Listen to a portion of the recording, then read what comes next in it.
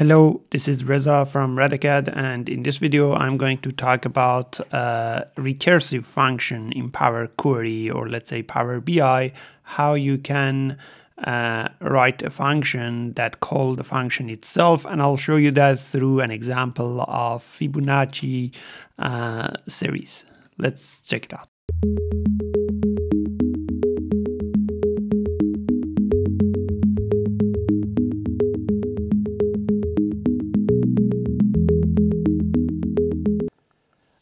To understand recursive, first let me explain what is Fibonacci sequence, and then we'll talk about recursive for that. This column that you see here is what we call as a Fibonacci sequence. The first value is 0, the second is 1, the third 1, 2, 3, 5, 8. You see these are not following a normal order of numbers.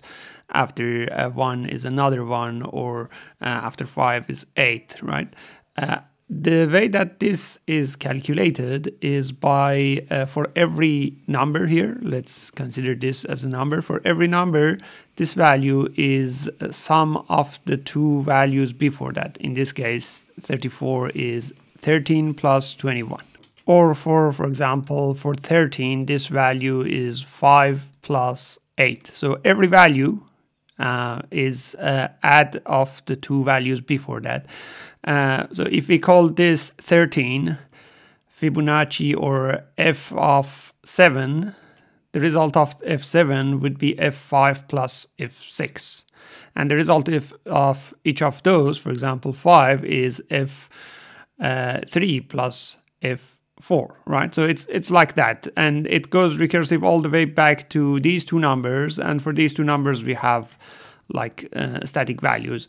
f0 is always 0, f1 is 1, right? This process of calling the function itself to calculate the result of this based on the result of 2-3 previous calculation is a recursive process. In Power BI, specifically in Power Query, which is what we are going to talk about here, you can do that with a custom function. I have previously explained what is a custom function and how you can create that.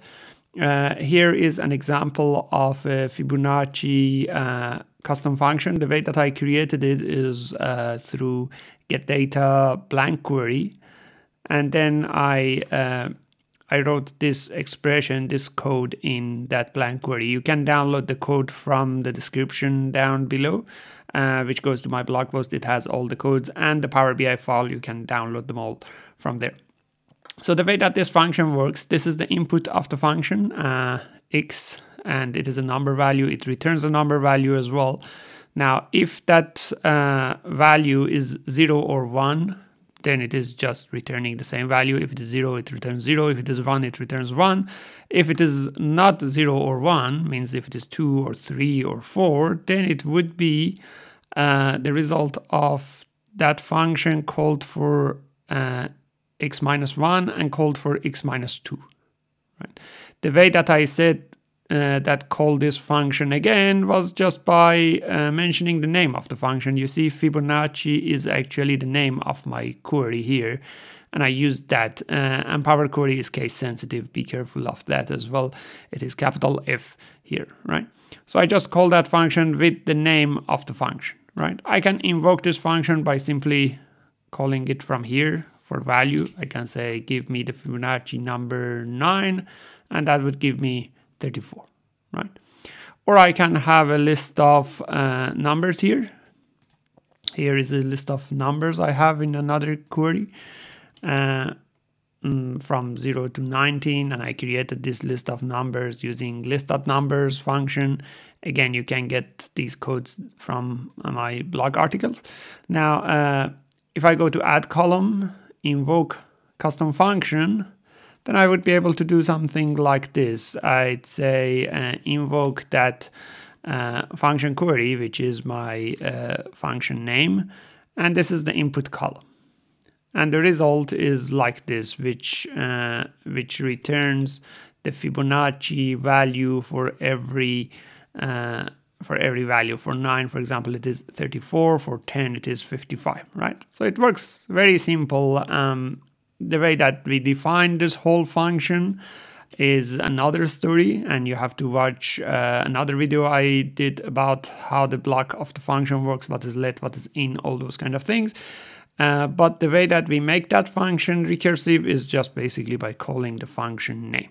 This method, however, only works if we have defined that function as a query here. This is not in line inside another query. This is a query itself. So I can call it just like that, right? And pass parameters to this. A very critical thing about recursive functions is that if I call a recursive function without exit criteria, this would be like an endless loop. Now imagine if I did not had this part in my code, right? If I said this is always Fibonacci x minus 1 plus Fibonacci x minus 2 and return just that value, then there was no exit. For 5 I calculated f4 plus f3, for f3 f2 plus f1, for f1 f0 plus f minus 1, and it goes on, right?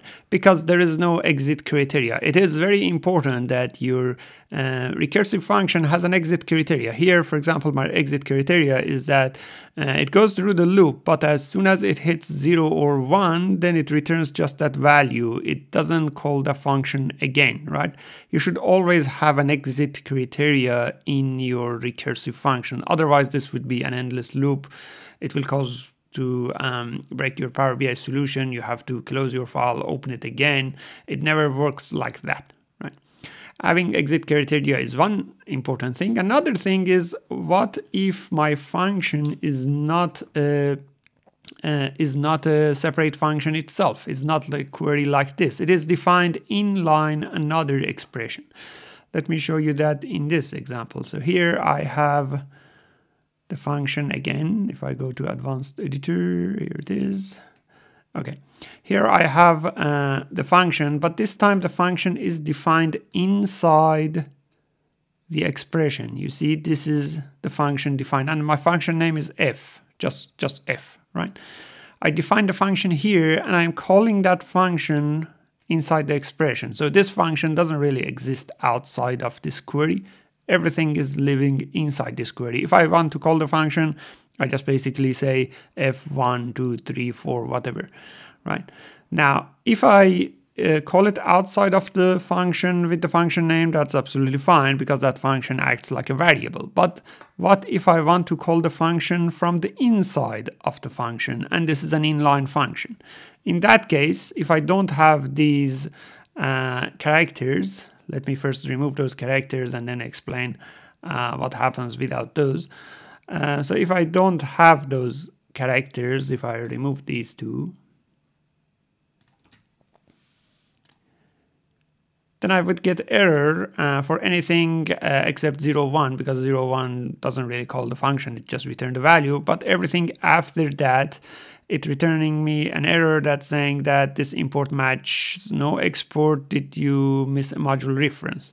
And the reason for that is that I'm calling the function inside the environment that function is created already, right? So it is not fully initialized yet that I'm going to call it. In those cases, we use a character here as a prefix for that function just inside the function itself. And that character is @. I can use an @ here for this and here for this, but I won't use it outside. I won't use it here because this is outside. This is after the initialization of that variable has been done. So outside would be just normal, but inside I would use the @. This @ is also called inclusive identifier reference. That's the terminology for that, but let's put that terminology aside. If I use that, then it means that this will be able to call that back and I will get the result very simply. So only required if I'm calling a function that is defined in line inside an expression, not outside as a separate function itself. You can still use @ even for those functions that are defined outside, like @ here, @ there, but it's not needed. Okay, so here you go. This is how Power Query recursive function works in Power BI. If you like this video, go ahead and subscribe to our YouTube channel. We have weekly videos of Power BI and AI.